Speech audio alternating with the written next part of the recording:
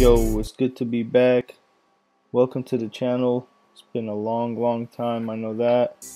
So I'm really glad to have you guys back. I'm gonna start uploading a little bit more. Now that 2K21 is out, 2K20 was trash, so I didn't want to upload anything on that. And let's just get right into the video. So as you can see from the title, I'm gonna be showing you guys how you could max out your shooting badges really fast playing 5-minute quarters on Pro. This is probably the easiest method I could find, and it works really good for me. As you can see in the video, it does not involve a lot. You just got a jab step. So you grab the ball, pass it away, call for it back.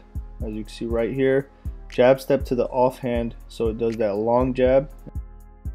Once they back up a little, you just pull the trigger. So as you can see right now, jab step, he runs away, pull the trigger. You hit a green or whatever, and then at the end of the game, you'll notice that your points are going up a lot. So right here again, you jab step to the offhand. So what I did there, you grab the ball and you just flick the right stick without holding turbo to the offhand, to the off ball. So if you're holding the ball on the right, you're gonna flick it to the left. I flick it to the right, does the long jab, he backs up a little bit, you pull the trigger, you get that shot just like that. You know, it's pretty simple, straightforward.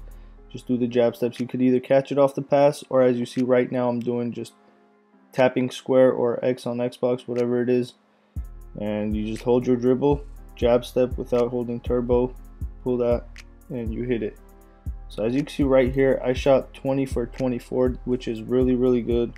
I mean, you're probably never gonna get perfect shooting if you're shooting a lot like I did.